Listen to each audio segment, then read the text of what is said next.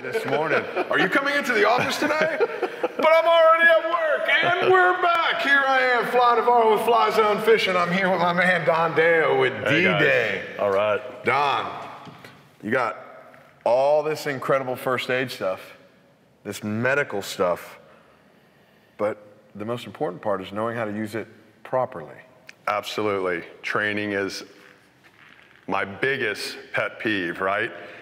People say, oh yeah, I've had the training. Oh yeah, I've done this. I did the course. No, you have to train. And if your training doesn't include opening up the packages, hands-on, skill stations, doing scenarios, some type of dynamic scenario that challenges you on the skills that you learned in that course and reinforces the training, then you have nothing. This is a paperweight. All that you can have the greatest kit in the world, spend all the money in the world, and you will open that up during a medical crisis, and you won't know what to do. So I'm big on, in our training, you're ripping packages open, you're putting on pressure dressings, Don't take that thing out.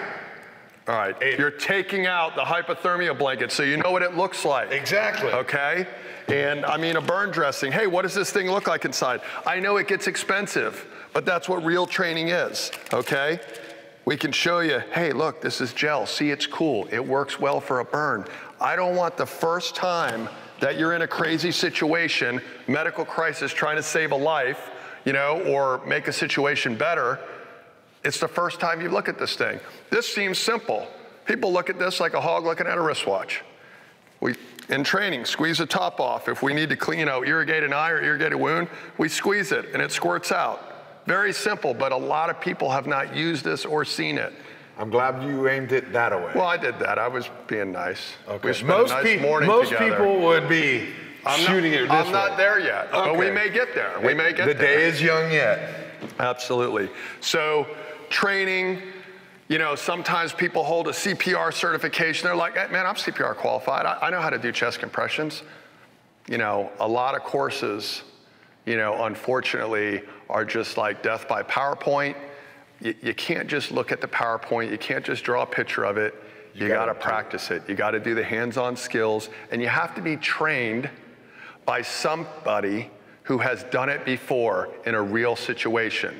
And one of the biggest things is people get trained one time, possibly, and then they forget about it. These are perishable skills. Unless you're a medical professional doing this all the time, you're going to lose that skill and you're going to get rusty. So you might as well keep it up. Absolutely. Recommend you doing a refresher course, redo your certifications, and stay up on the items in your medical kit. You heard Don. Thanks for joining us here in the Fly Zone.